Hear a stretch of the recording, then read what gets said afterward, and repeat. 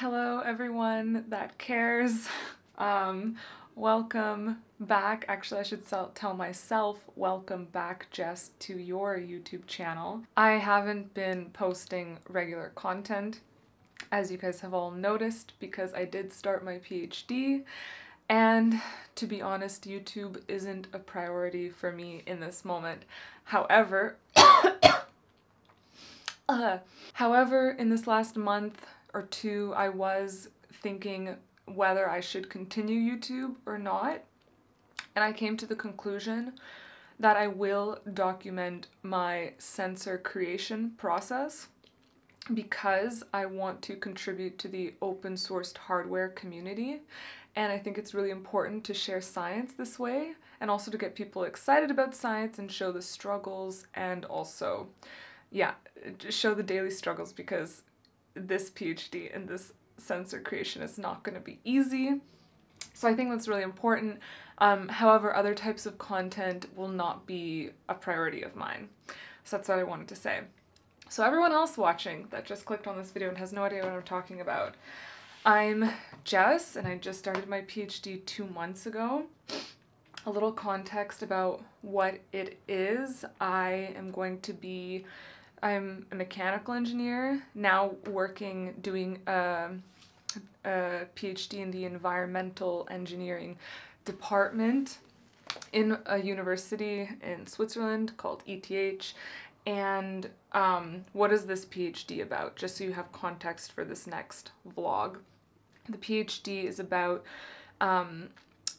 investigating sediment and turbidity. How is sediment in a basin, a river catchment, as it travels along the river? How is it connected and disconnected to the sources in the river? So maybe that's agricultural land, like a farm, or the city, or water coming, like groundwater. So all of these different sources and sinks of sediment. And then also how do the tributaries in this river connect? And so that's my project. In order to answer these types of questions, we have to come up with different creative solutions to answer these questions, because so far people aren't really looking at this question at a high spatial resolution. With satellite imagery, yes. However, it is quite difficult to do this type of analysis. High spatial and high temporal resolution analysis for smaller rivers. And yeah, so that's my project. How will I achieve this project, and why will I achieve it, and why hasn't anyone else done it? So my plan is to build a turbidity sensor. And that is crazy because it's really difficult. I have quinoa in my teeth. Sorry about that. Apparently that's really crazy.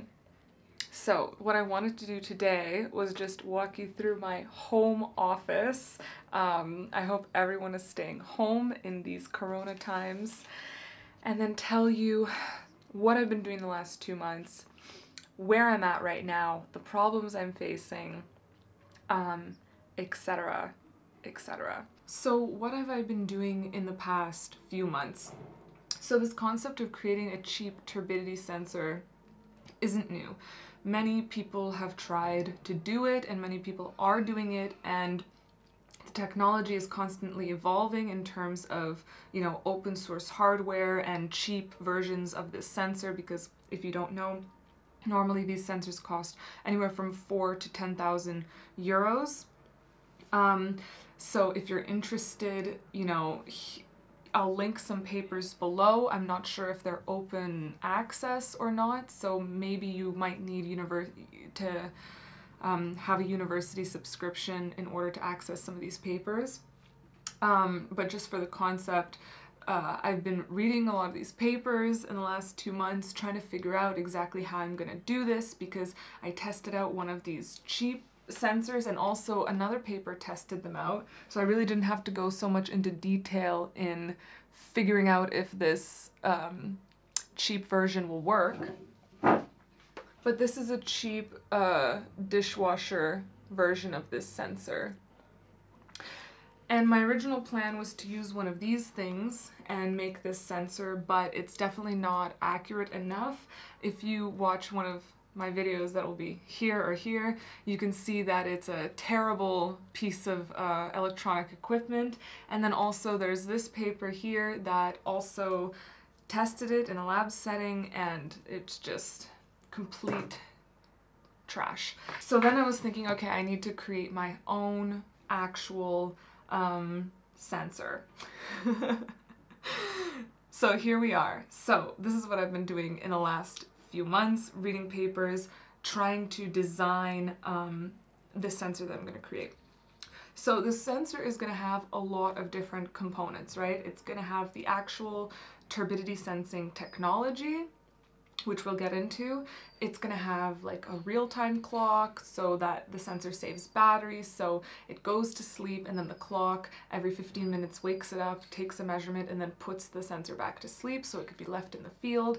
It's going to have like LoRa, which is, I think, low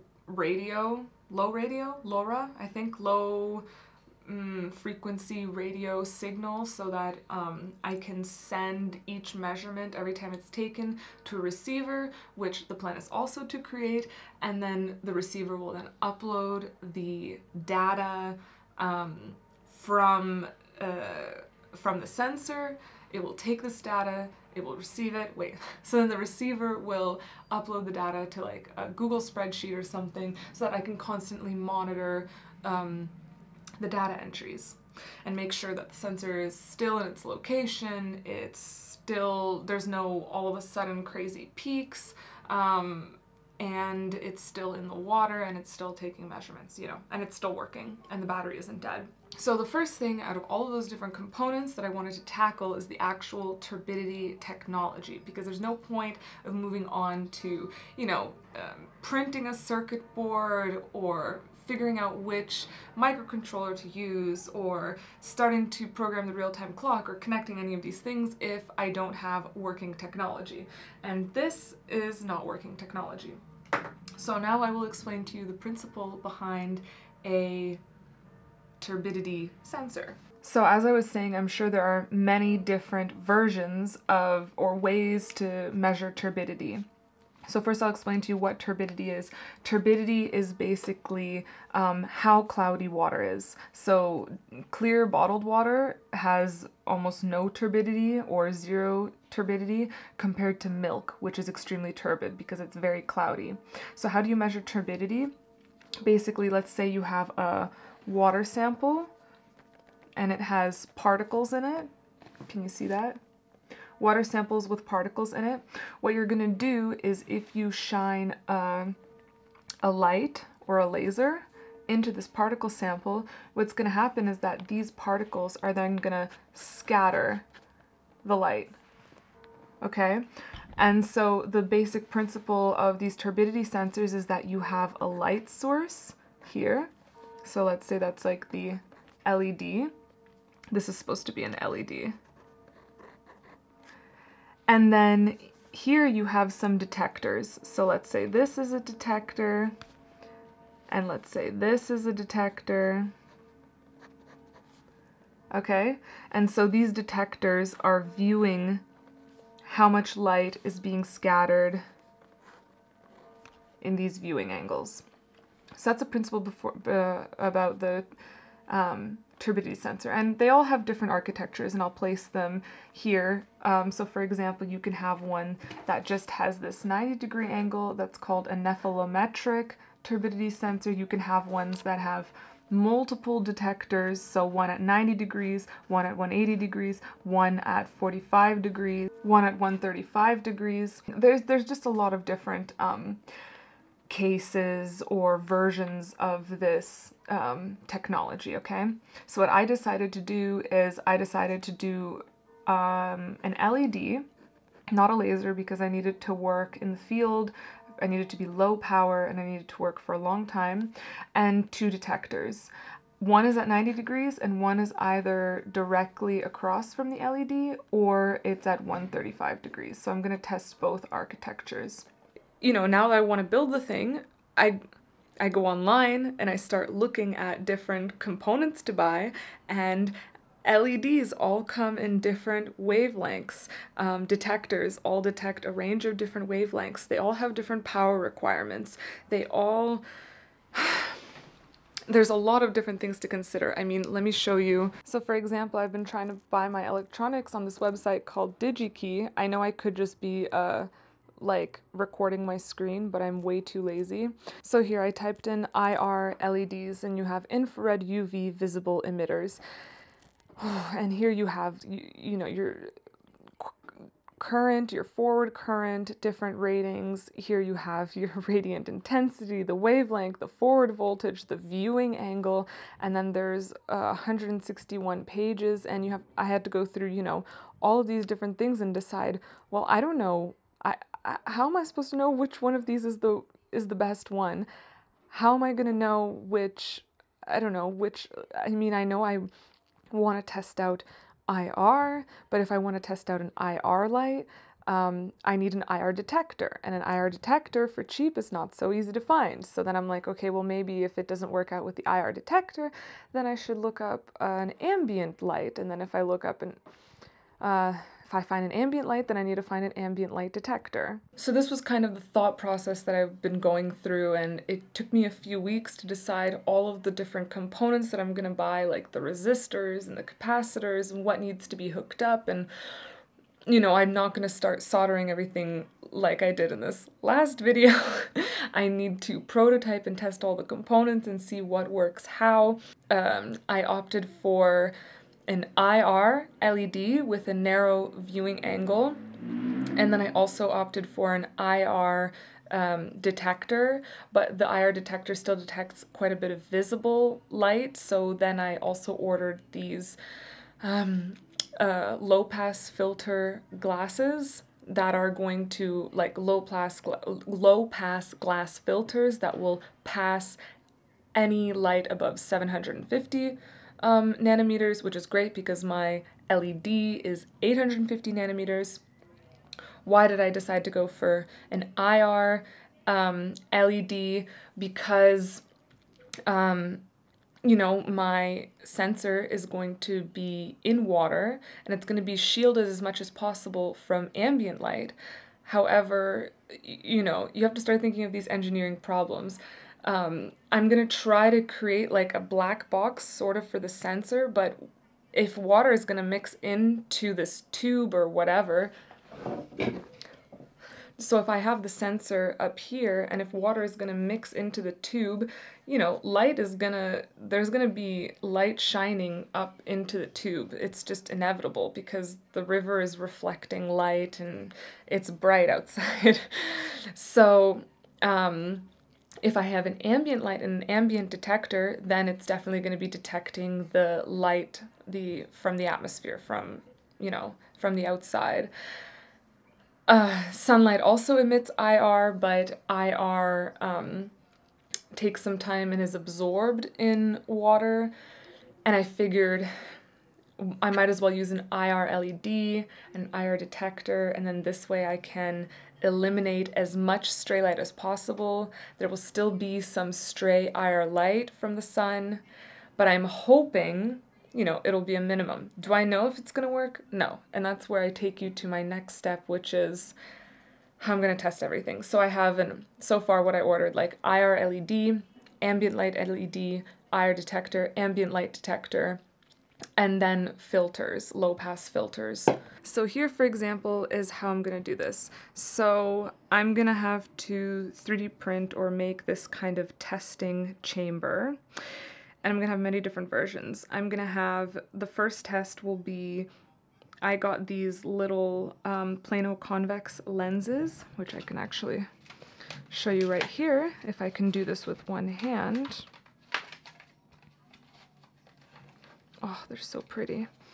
So I got these plano convex lenses, and obviously when you have an IR LED, even though it has a emitting angle of only 10 degrees, it's still going to, like in this chamber, it's still going to spread quite a bit. And the detector is also going to have a large viewing angle. And so to emit stray light, or even in this case, so for example, if I have the LED projecting light here, I don't want this send this detector to, here it's not focusing. I don't want this detector to detect, you know, all of this light and all of this light. I want it to detect the light that's scattered towards it. And I want this detector not to detect the scattered light. I want it to detect the light transmitting through. So I want all of these detectors to have a very narrow viewing angle. And I want the light to also emit a narrow pulse, I guess, so it's more of like a laser. So first test I'm going to do, LED versus the detector. I didn't draw the third detector, but it's supposed to be like this. So just plain LED versus the detector. This is just some sort of glass so that the water doesn't pour in and ruin my detector. Next test, how does the same configuration work with these two plano convex lenses? Do you get higher accuracy? Next test, do you get higher accuracy when there's stray light with these low pass filters? Next test, which architecture gives you more, what's it called? Yeah, higher accuracy. Once all those tests are done, they will be done for like dark, bright conditions and then shaded conditions. Because I'm assuming this isn't going to be completely dark, but it will also be, you know, hopefully somewhat shaded. Then when all of that is done, repeat the experiment with the ambient light detector and see if I get, you know, just as accurate or maybe higher accuracy. Don't know. So next thing that I'm doing right now is trying to figure out how to build this test chamber. So I kind of came up with like some sketches of how I'm going to do this, and I've created the AutoCAD, and I can show you that next.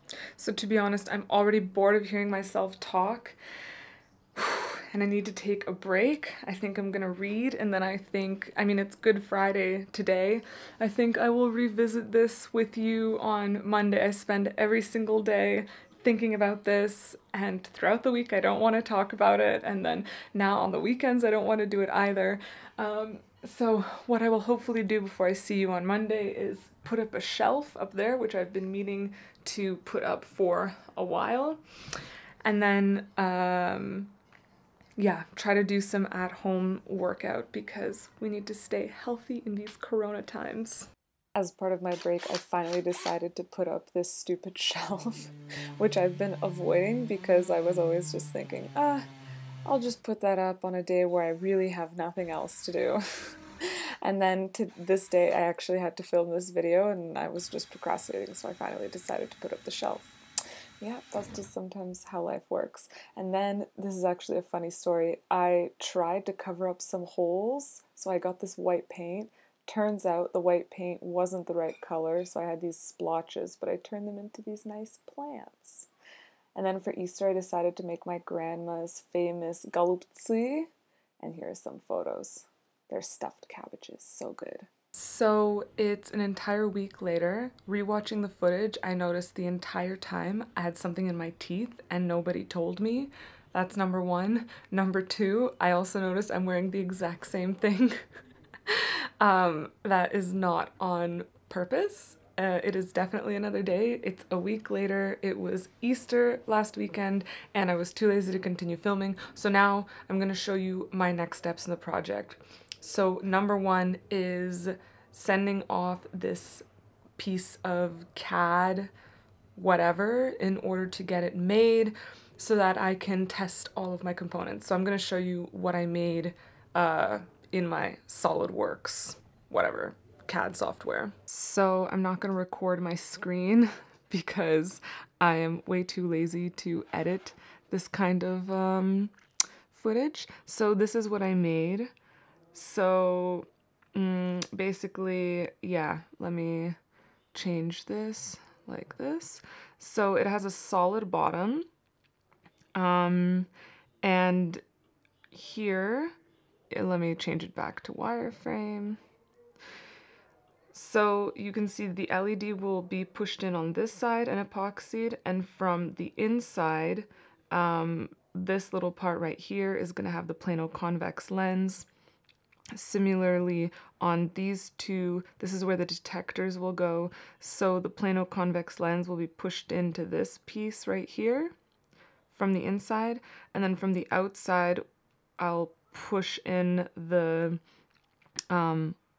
filter, the glass filter, and then I'm about to make like a little cap that will fit on easily, something like this, where I can put the detector into it and then take the detector and put it, so take the detector and just push it up against this and take it out, and then that way I can easily put in and out all of the different configurations, try the different detectors, etc., etc. So this is going to be 3D printed. On top, I'm just going to glue one of these pieces so that I don't waste 3D printing material. And then I'm going to have this long tube, and inside I'm going to pour the different NTU solutions, so the different solutions with different turbidity values. And then in order to compare all of my turbidity values, actually in the mail, what arrived is a real turbidity meter, one that costs something like, it's $2,000 and it's the cheapest on the market. So if I open it up, I can show you how do I open this? So here, it's just a very simple sewn. You just put it in the water to measure turbidity, and there's no screen or anything. It's a Bluetooth module that you have to connect to an Android app. So this is the cheapest one on the market, 2,000 francs. I went this weekend and I tested it in the Sil and the Limmat. Those are two rivers in Zurich, and seems to work. So why do I need one of these? If I have like a solution of, so there are different standard solutions which are called like it's some chemical called formazine, and you can buy it at a turbidity value of 4,000 and then dilute it and get like 150, 500, 1,000, 4,000 NTU solutions. And then I know that this solution is, 4,000, but I don't know, like, if I diluted the 4,000 enough to be exactly 1,000, maybe it's 1,010. And in order to measure that, I need an expensive sensor so that I know what my cheap sensor is supposed to be, which value my cheap sensor is supposed to get. But also formazine is super dangerous and carcinogenic, so I'm not actually allowed to have it in my apartment. So instead I'm going to use like apple juice and milk and measure its turbidity with this thing. Maybe the milk is like 536, but then I know that that's what my turbidity, my cheap device should be measuring. I also noticed I never shared my home office setup, so this is me. This is my working desk. I'm editing, so I noticed I didn't even show you guys my working desk. I put my aloe down here because it got sunburnt because my window has way too much sunlight. So this is my workstation. I have a grounded anti-static mat. I have a bunch of papers just glued. I have a lot of beautiful things that make me happy up here. I guess this kind of also makes me happy. So yeah, I have all of my, sketches, designs, information about different components here. Here, I have a bunch of different parts. I have some Arduinos for prototyping. I have a bunch of connectors. This is an anti-static, like, grounding wristband. And then I have a bunch of my components here, also in anti-static bags. Here you can see, I already set up some capacitors and detectors. Actually, the detector isn't there.